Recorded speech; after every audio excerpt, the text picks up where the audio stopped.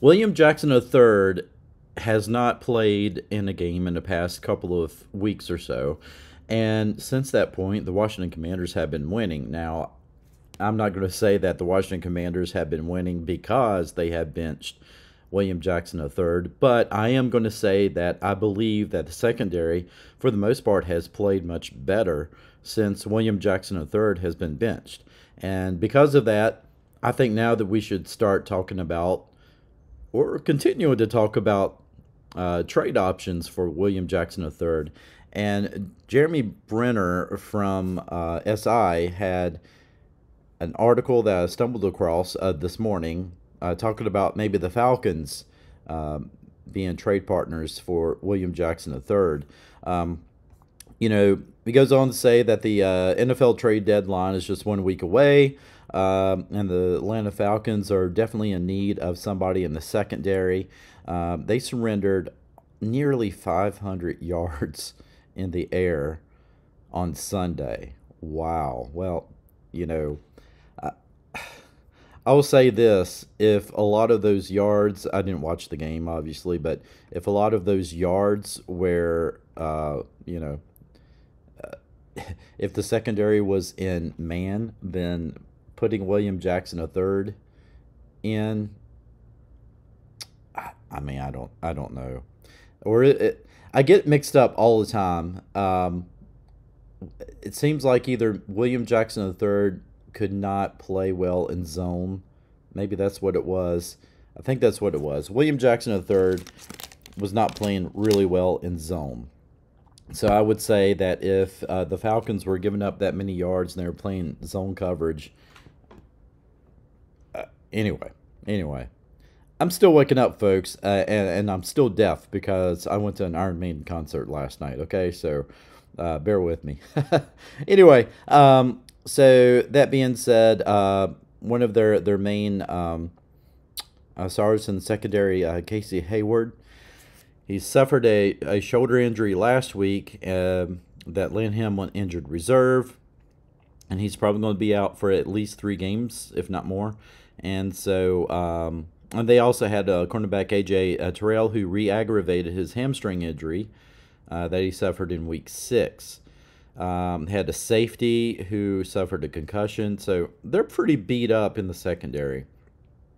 And I would definitely say that if the Atlanta Falcons need a corner, and it sounds like they need somebody in the secondary pretty badly, this would be a great spot for William Jackson to go to.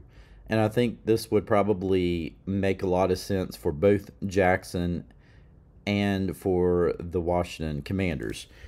If the Commanders could get a good draft pick for him, maybe one that they would get back from the trade with Carson Wentz, then the Carson Wentz trade suddenly looks like it didn't really hurt us that much at all, right? So if I would definitely say if the Atlanta Falcons are willing to play ball with us and willing to do a trade, I think you straight up you trade William Jackson III for some picks for next year, and you load up on picks. I think we're fine without William Jackson III.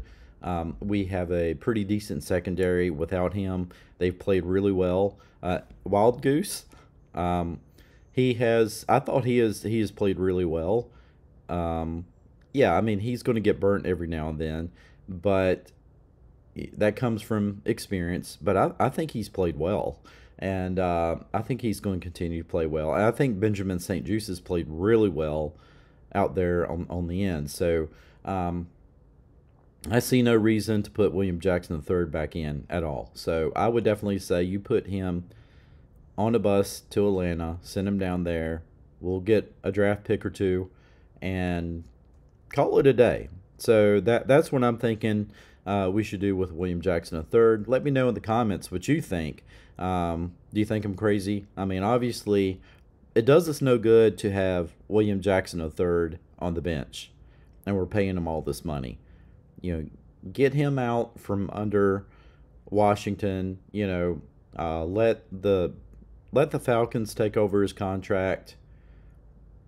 Let's just move him on. I think it would be best for him, and I think it would be best for the Commanders as well. So if you enjoy this video, please give it a like, give it a share with your buddies. Leave me a comment. These videos have been struggling. Maybe I've been struggling as well. I did have COVID last week, so you know, I didn't put out as many videos, and of course I'm still kind of foggy, so maybe my videos are just boring to you. I understand, but my videos are not getting pushed at all. And who knows, maybe I don't continue on with the channel. Who knows? Anyway, if you want to continue seeing more from the Washington Football Maniacs, please support me. Hey, you stayed until the very end. Thank you so much. Watch another one right now.